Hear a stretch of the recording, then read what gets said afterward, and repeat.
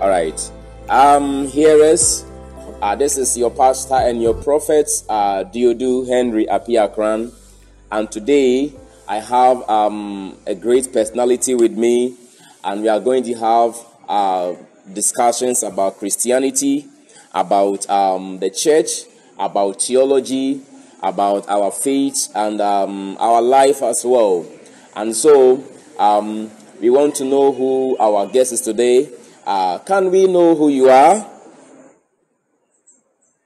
Yeah, my name is Paul Pavao, and I'm in my early 60s now, but I've been studying, from the very beginning of my Christian life. Been a Christian 41 years, and very hungry to know what the original faith was, because everybody told me that the Bible is our sole rule of faith and practice.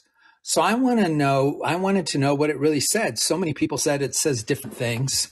So the last 30 years, I've been reading the early church fathers, trying to go all the way back to what the apostles taught in the beginning.